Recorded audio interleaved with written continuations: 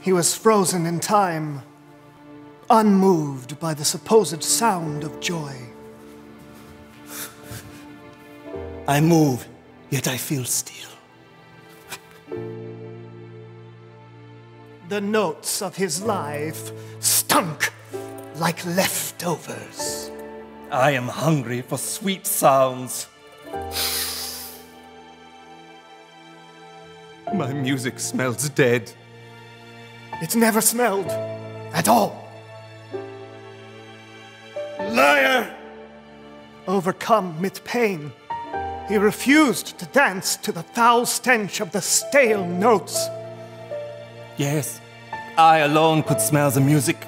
My nostrils danced upon its melodic aroma. If music be the food of love, it must smell as such. Choreo Cologne. Smell the music. By long-beard Carl.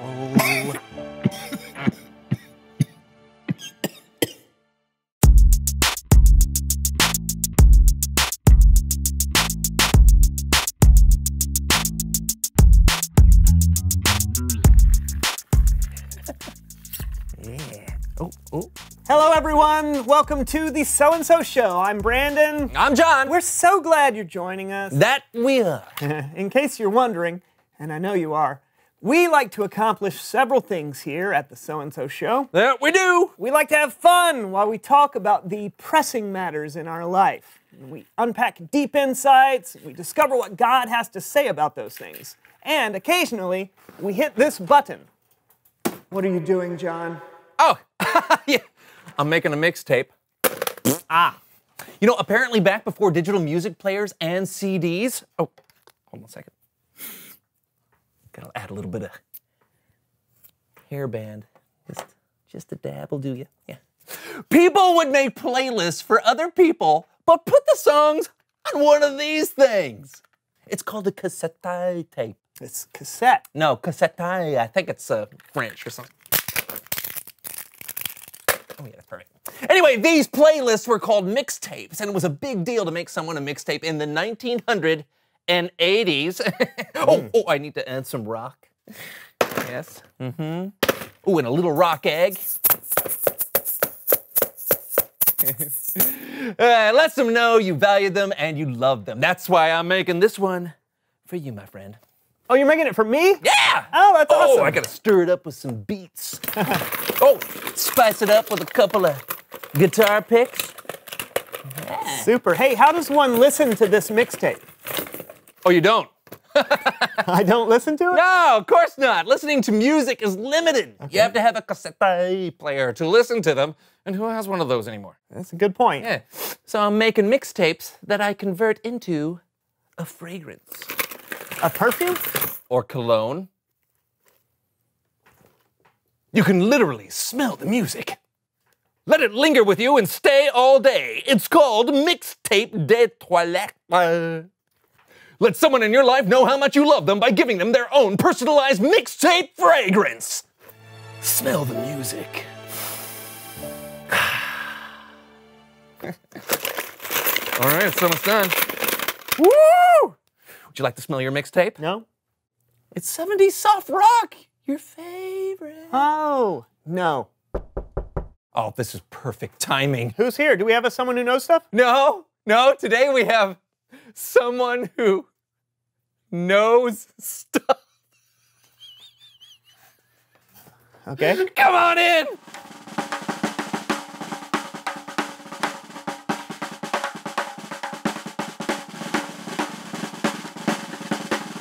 Billy, thank you so much for coming in. It's my pleasure. I thoroughly enjoy the show and have always wondered what it smells like. Oh, go ahead and take a whiff.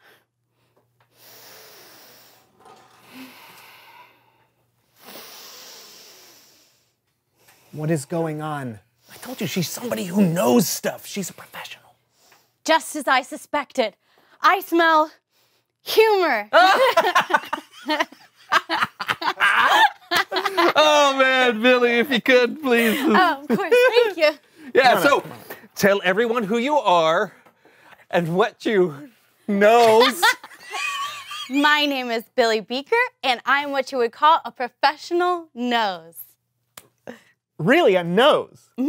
What does a nose know? Oh, yeah, okay. Well, a professional nose is often hired by companies to smell things to make sure they create a certain sensation for the people who are purchasing their product. Oh, so what sort of things do you smell? All sorts of things. I smell candies and gums to make sure they're the flavors they're supposed to be. Wow. I smell candles, air fresheners, kitty litter. Whoa, kitty litter? Yes. You want to make sure it smells like something pleasant and not like something that isn't. Wow, again.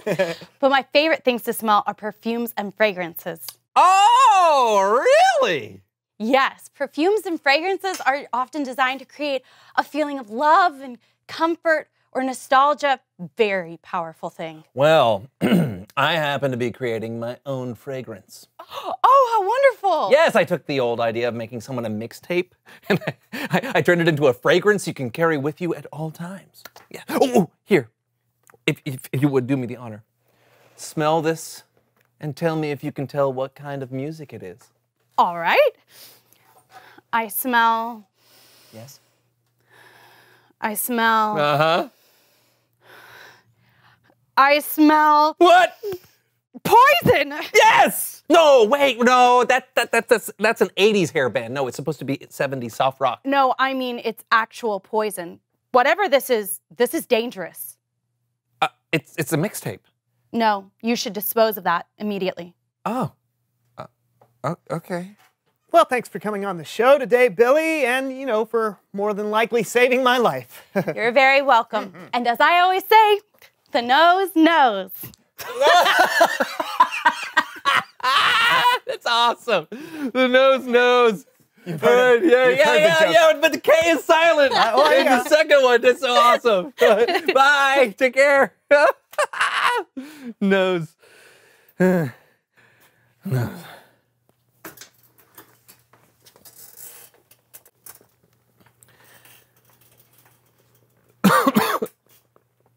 Guess I should throw this out now. It's Bible story time with Kellen.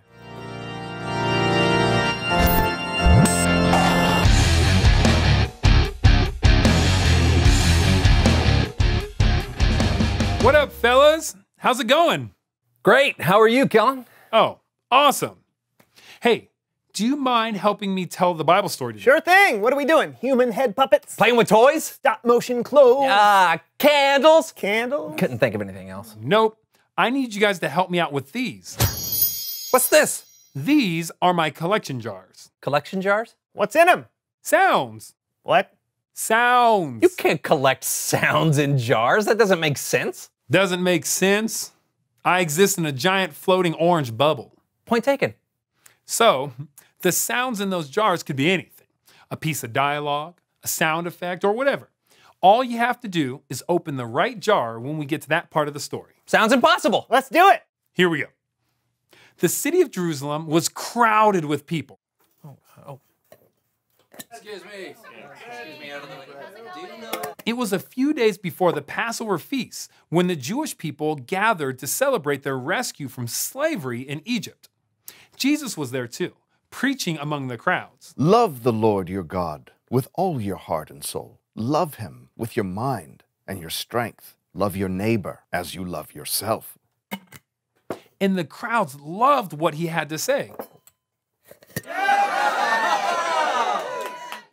However, many of the religious leaders did not like what Jesus was saying and made plans against Jesus. I say we arrest Jesus. And then we should kill him. But not during the Passover feast. People may stir up trouble. Jesus and his disciples traveled to Bethany, a small town outside of Jerusalem. They came to the home of a man named Simon who used to have a skin disease.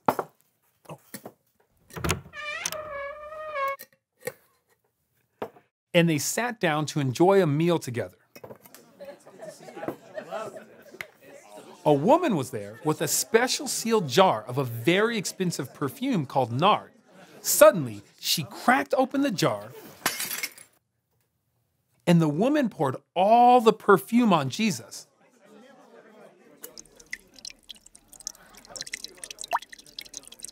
The room fell silent,